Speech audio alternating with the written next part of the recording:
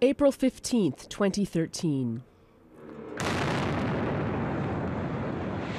This was the first of 2 homemade bombs packed with nails and ball bearings that exploded near the finish line of the Boston Marathon.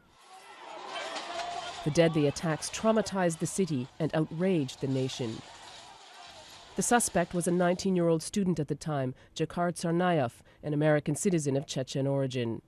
His trial is expected to be long and emotional. Prosecutors have images of Dzhokhar and his brother Tamerlan at the scene, part of a large body of evidence they believe gives them a strong case. Tamerlan is said to have turned to radical Islam, motivated by anger over what he saw as U.S. military action against Muslims overseas. He was killed in a shootout with police during an extended manhunt. Dzhokhar was found hiding in a boat dry docked in a suburban neighborhood and captured after police moved in with full force. His arrest was a huge relief to locals.